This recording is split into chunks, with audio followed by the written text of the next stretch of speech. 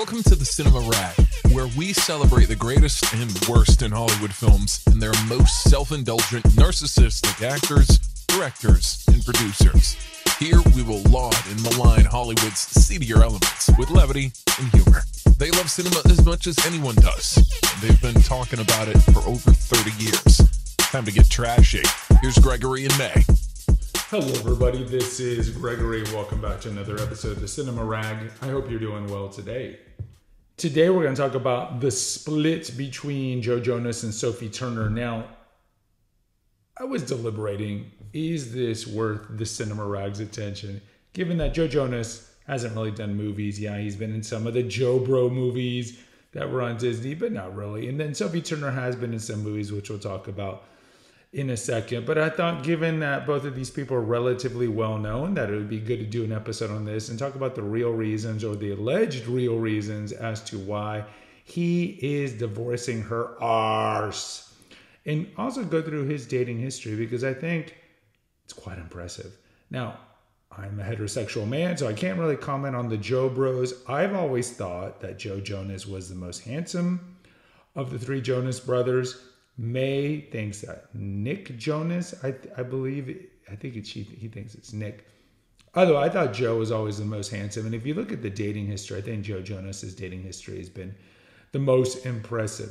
Either way, they've been together since 2017. They got married in 2019. They have a 2-year-old, and then they have a child that they just had last year whose name has not been revealed. It's one of those, like, I'm not going to reveal. Kind of reminds me, even though it's not the same, when Emily Ratajkowski, the model, who I guess does have an acting career, she was in Gone Girl. She played the mistress in Gone Girl. When she had a kid with Sebastian Bear McLeod or whatever his name is, she's like, I'm not going to use any gender pronouns for 18 years. I'm going to let the baby decide what gender it's going to be. And then, I don't know, like a month later, she's calling him he. So they broke up. A couple of things. One, the fact that he's divorcing her is kind of a big deal, because we know statistically women initiate divorce. Women initiate divorce 70% of the times when there is a divorce. And if there is a divorce and she is college educated, it doesn't really matter if he's college educated, but typically women who are college educated will not marry a man who's not college educated. But if the woman is college educated, then if there is a divorce, 90% of the time she's initiating it. In this case, Joe is initiating it on her. And look, it's not like I know a lot about the Jonas Brothers. I am too old to ever kept up with their music. I do know some of DNCE's songs like Cake by the Ocean, which is a reference to, of course, sex. That song's catchy, but I can't say I'm big into the Joe Bro catalog. But what I can say, what I sense from the Joe Bros is that they're overall a conservative group. And it's not a conservative family. And it's not because, they were all into the virginity code and all that, and wearing their purity rings when they were younger. And it wasn't actually until Joe Jonas's fourth girlfriend that he lost his virginity. It's not just that. It's just they strike me as a conservative kind of family. And they strike me as a family that takes marriage seriously. You saw, I think it's Kevin Jonas. One of them has been married, got married very young and is still married. And then the other one is married to Priyanka Chopra. I think that marriage is likely going to lead to divorce, but we'll see. And so I think it took a lot. It's a big deal that Joe would initiate divorce on a woman, especially a woman who has an infant child. They have 2 young children. So the rumors is that Sophie is a big partier. And that's the reason that he's divorcing her. And if you read between the lines, it looks like she's got a drinking problem. It's one thing like, I like to have drinks here and there. But if you read between the lines, it seems like she has a major drinking problem. She was likely drinking during the marriage, during the pregnancy of the second child, and continues to drink. And that's what, if you read between the lines. And Joe was like, I've tried everything. Of course, these are all the sources from the family. And we had not heard from Sophie Turner's side. But the narrative is kind of like he's tried everything. They've gone to counseling. They've tried to convince her to stop drinking, and she's just got a major drinking problem. And we'll know because if she's contrite, or look, if she acknowledges she has a drinking problem, or she's contrite, you might see her ending up going to rehab, and then you know that there's actually something legitimate there. She might just be, double down and be like, I don't know, Joe Jonas, he's a dirtbag. He'll use the classic 4 things that women call men to initiate leaving them: narcissist, controlling, psychological abusive, cheater. And cheater, maybe he didn't cheat, maybe he was just watching porn. Cheater. So we'll see how this plays out. I think that's what it is, because I think Joe Jonas is the type of guy that's like, I got married. And incidentally, if you look at the age difference, he's 34, she's 27. So they got married relatively young. She got married at the tail end of Game of Thrones. And I think, yes, they're Hollywood. Hollywood divorces tend to be higher. But I think the Jonases are more of that kind of Midwestern stock type. And I think that Joe's intention when he got married was to be married for life. And I think he wouldn't be pulling this if he didn't feel like perhaps Sophie was a danger to his children, and that Sophie couldn't get her drinking together, or had no interest in getting her drinking together. Now, maybe there is a chance, if there's any women listening, you're probably like, good, Joe, divorce her so we can be together. There is a chance that he's filing divorce. And kind of like you see played out with the alcoholics, sometimes they have to hit rock bottom, and you just talk to him, and nothing ever works until you eventually have to do something. So maybe he's like, I'm divorcing you. Sorry. And maybe this will push her to realize, I'm losing my husband.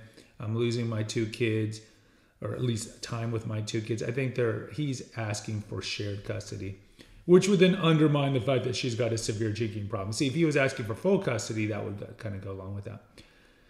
But maybe she'd be like, I'm going to lose this guy. He's taking this seriously. And maybe she'll go to rehab, and maybe he'll reconsider. Either way, maybe he's divorcing her because she's just not a good actress. So let's go through her filmography here. As I mentioned, she's 27. She really broke big with Game of Thrones. Before Game of Thrones, she was not really well known. In fact, it was her first television role, and she did that for 8 years. She played Sansa Stark, and I watched Game of Thrones in season 1, and I thought she was fine in the show. I mean, I don't think she was some great revelation, and I don't think she was one of the better actresses who was in that great show. So early on, she started doing some movies. Let's take a break. I wanted to let you know about some of the other feeds here at the Eclectico Gregorio. The oldest one we have is The Awakened Man, which mostly deals with holistic health, medical cover-ups, ways to biohack your life to ensure longer longevity, medical conspiracies, and naturopathic stuff. We also have, and that there's probably about 400, 500 episodes over there. We started that one back in 2016, I believe. We also have the Female Holistic Health Apothecary, which originally started as an essential oils feed. And there's about 100 episodes on essential oils, particular essential oils like rose and lavender and sandalwood and so forth. And then later I morphed it into more topics that are regarded for female health, female specific. We've had that feed also since 2016. And then lastly, we have Confessions of an Obese Child, which deals with my childhood obesity and trauma that came from it. So it's a great feed for those who dealt with childhood trauma that led you to have addictions to alcohol or food. And I interviewed several people on what it was like to grow up overweight and all the difficulties of losing the weight and then keeping it off and trying to metamorphosize into a regular weighted person. So check out those feeds at the Eclectico Gregorio on Apple or Spotify. She started doing movies after a few years of Game of Thrones, and Game of Thrones really got big, but really, you could say that her movies are essentially the X-Men movies. And this would not be a stretch to say that when she entered the X-Men movies, they got crappy. Because if you look at X-Men First Class, the first one of the movies, that one was great. And then they just subsequently got worse. X-Men Days of Future Past was, and look, if you look at the cast, I mean, these are talented people. You got McAvoy, you got my boy Fassbender, you got J-Law, who I don't think is that good of an actress, Oscar Isaac, Nicholas Hoult, Rose Byrne as Sexy Saturday. I mean, you got some decent actors in this. She enters this, and gosh, the last two iterations of the X-Men movies were just horrifically bad. X-Men Apocalypse was 2016. And then after that, she did a movie called Josie, where she plays a Lolita high school girl. That movie didn't go anywhere. And she's in a movie called Time Freak. That didn't go anywhere. Then she does Dark Phoenix. In that movie, if you didn't know, Jennifer Lawrence's character dies. And I think everyone was just hoping to die in that movie. Just get it. I mean, if you watch that movie, you could tell everybody's paychecking it. They're like, please, for the love of God, end this franchise. And then 2019 is also when Game of Thrones final season was done. And then after that, she did a couple of movies. Every Last Secret. Every Last Secret has no description on this movie. Then she has a movie called Do Revenge. And she is not even in the fourth or fifth billing of Do Revenge. It's run by Camila Mendes and Maya Hawke. That tells you how bad things have been going there.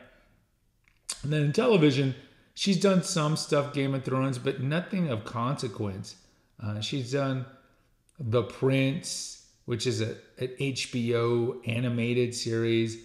She did something called The Staircase. That's got Colin Firth in it. That's over at HBO. It's got Toni Collette in it as well. And Sophie Turner is like the seventh lead. So again, not much going on in her career. And look, you could argue that some of it is that she's had now 2 kids since 2019. Or you could argue that she train wrecked X-Men and people aren't going to cast her. Now, let me pivot over to Joe Jonas. Not surprising, because again, I think he is the most handsome of the Jonas brothers. And I think he's the tallest as well. He's dated some beautiful women. He started out with AJ Michalka. I don't particularly know her from the Disney world, but I believe she was in the Roommate movie with Minka Kelly. And she plays the friend who Leighton Meester rips off her nipple piercing. Attractive woman. Then he dates Taylor Swift in 2008. Of course, she writes some songs about that, and he wrote some songs about that, but they didn't date too long.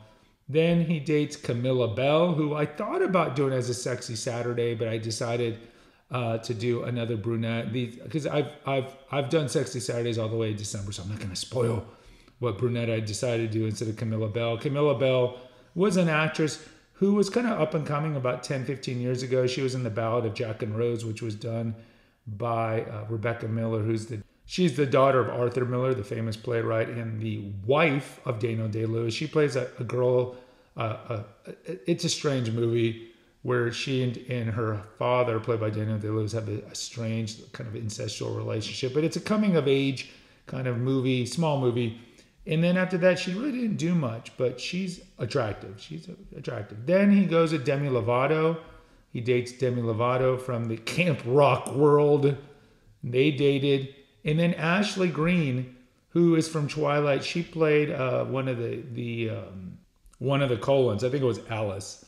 And they were dating in 2010. That's at the peak of Twilight. And he lost his virginity to her. So look, he had 3 girlfriends. I mean, this is how you know they're conservative. They had 3 girlfriends. He had 3 girlfriends before losing his virginity. So he took that stuff seriously. So he loses his virginity with her. Then he dates a woman named Blanda Eggenschweiler, who looks like a model. They dated all the way to 2014, so 2011 to 2014. Then he dates Gigi Hadid, and say what you want about Gigi Hadid, but she's an attractive woman. They dated from 2014 to 2015, and then she monkey branched really fast to Zayn Malik, who she later had a kid with. And he's even on record saying, I think it's interesting that she moved on so quickly. I mean, it was definitely very quickly. It's like, well, Joe, you don't understand hypergamy. You don't understand the war bride syndrome, so why don't you delve into some red pill stuff. Then in 2015, he dates a woman by the name of Juliana Hertz. and that was the last one. And then he dates Sophie Turner. And Sophie Turner, look, she has an aquiline nose. I think she's got pretty blue eyes, and I don't mind the red hair, but her nose is a little too aquiline for my taste, and I just don't think she's classically beautiful. And if you look at the other women that he's dated, I think Gigi Hadid, I think by far is probably much better looking than Sophie Turner, but Joe Jonas has options. So if this isn't a ploy to convince her to go to rehab for her alleged apparent drinking problem, Joe Jonas, worth millions of dollars and good looking and young, will have no problems finding a new wife. And that's with all divorces, we pray for the children, especially these children who are so young. Guys, I'll post posting at the Cinema Rack Facebook group and over at Spotify. Of course, you can post comments. You let me know what you think of of this breakup, if you think it's legit or if it's just something to get her into rehab. I'd love to hear from you. Please rate and review because it helps the algorithm grow this channel. Every rate and review counts on Spotify and on Apple. There's a link in the episode notes for PayPal. There's also a link in the episode notes for the ecleticogogorio.com website, which hosts my 4 podcast feeds and also has hundreds of articles. Until next time, take care. God bless. Thanks for listening to the Cinema Rag. Please post an honest review on Apple, Spotify, or wherever you listen to your podcast. Check out the episode notes to visit our website and to make a donation. Lastly, follow the rag today. Until next time.